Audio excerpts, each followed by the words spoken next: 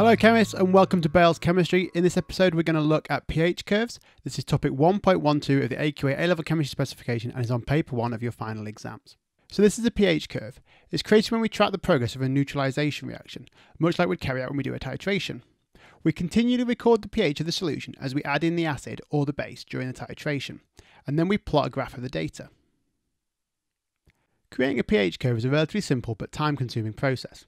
Equipment is set up in the same way as a titration, starting with a fixed volume of soluble base.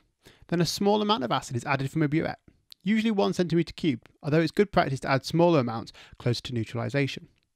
The pH is then measured using a pH meter.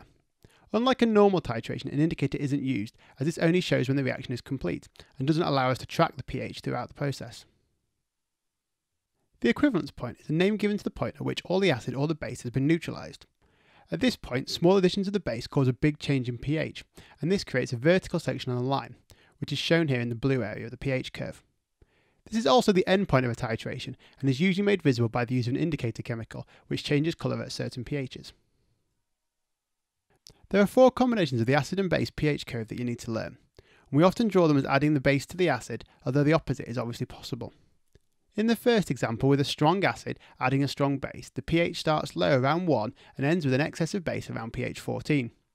The equivalence point is well defined and occurs at pH 7. In our second example, adding a weak base to a strong acid, the pH again starts lower around 1, and with an excess of base it only goes up as high as around pH 9.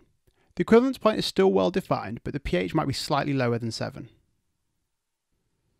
In the next example, we have a strong base being added to a weak acid. The pH starts around 5 and then rises to a pH 14 with an excess of strong base.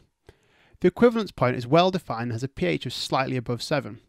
This process is the same as what we looked at when we considered the different methods for forming acidic buffers, and the gentle curve illustrates how the buffer will maintain its pH upon small additions of acid or base.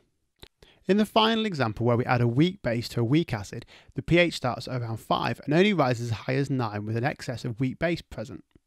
The equivalence point for this reaction is not well defined, and this can present problems in identifying when neutralization has occurred.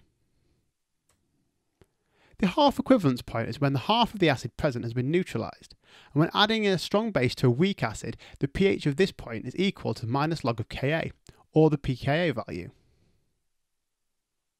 It is of course possible to carry out these titrations the other way around, where an acid is added to a basic solution. In this case we start with a high pH and then through the course of the addition we end with a lower pH. The pH curve for this process are just the opposite way around.